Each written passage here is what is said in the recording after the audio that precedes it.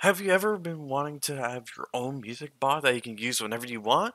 Well, in this video, I'm going to show you how. Let's get into it. Pretty thighs, shawty, she a dime. Demon girl, evil eyes, she be telling lies. Slim waist. In today's video, we're going to be showing you how to make your own music bot in less than 5 minutes. Let's get to it. So first, what we're going to do is find the developer portal. Now you want to make a new application. Let's call this Halo's Boombox. Okay, let's call it that. We're going to create this. Now, we'll see this page. What we want to do first is go to bot, add bot to this app. Yes. Now, we have our bot, and we're going to use that later. We're going to go to off to, and we're going to click on bot and administrator. Now, what we're going to do is quickly copy this link. We're going to post that in here. Add it to our server. We're going to add that file to our server. Now, I tried experimenting with another bot. I was just practicing it. So, we have our boombox here. Now, what we want to do is we want to go to GitHub. We want to go to GitHub, and I'm going to leave the link in the file. Credit to this guy. And you'll see down here, assets. Now, there are 3 different assets here. You want to go for the top one, which is a jar file.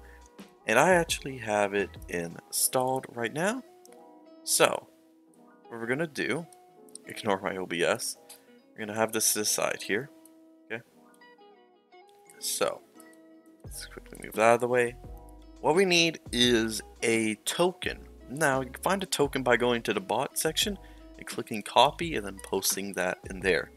Now, it'll say an owner ID was missing. Now, if you want to get this owner ID, what you have to do is find your account, right click on it, and if you have developer mode on, it should say copy ID.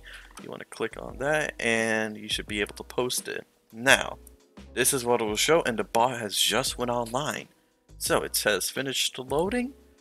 Now, what you want to do, if you want it to stay on, you want to have this open, because guess what? If you close it, the bot will go immediately right off. So if we open it again, the bot goes right back on. So if you ever want to have this music bot on, you're gonna have to have this file on all the time. So what we're gonna do is type in Halo's Boombox play copyright free.